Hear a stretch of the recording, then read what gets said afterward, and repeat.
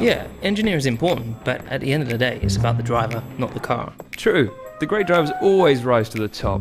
Wouldn't you agree, fellow world champion? Yeah, you could have put Senna on the lawnmower and he'd still find a way to win. Oh dear, the lift seems to have broken.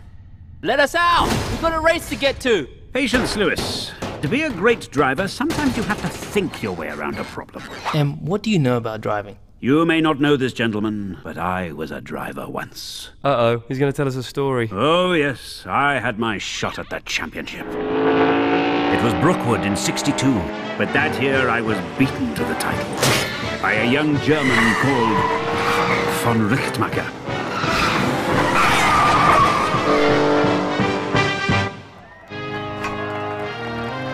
Victory was cruelly snatched from my grasp. Fascinating. Now about this lift. Maybe I can hotwire this thing. I know what you're thinking. I must have been bitterly disappointed, but I did have another shot at the title in 1975. Once again, I was foiled by von Richtmacher. My German rival was making me look like an idiot. Right.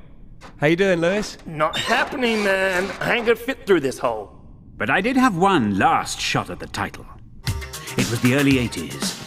I was no longer a young man, but I had a certain sophistication. I knew this was my last chance to beat my rival, so I made damn sure I'd win. Tell me you didn't mess with his car. Of course not. I'd never do that to a fellow racer. But let's just say he had a little trouble getting to the race. He got stuck in a lift. With a little help.